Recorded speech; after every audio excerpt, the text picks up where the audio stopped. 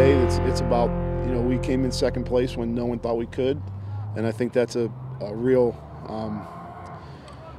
honor and to get there. But I think our football team, they should be so proud of their accomplishment to this point. It's hard when no one believes in you but yourself, and they've done that. Now they've got to go out and refocus and play a really tough football team that I think has a chip on their shoulder. They're ranked, they're 11-1. Their coach is a former Great Dane, and they're going to want to come in here and win this game. They feel that they've been slighted.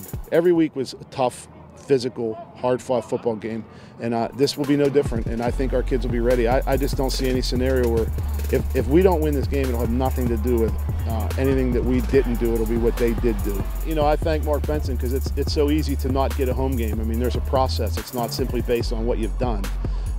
He wanted a home game, and I really very much appreciate that.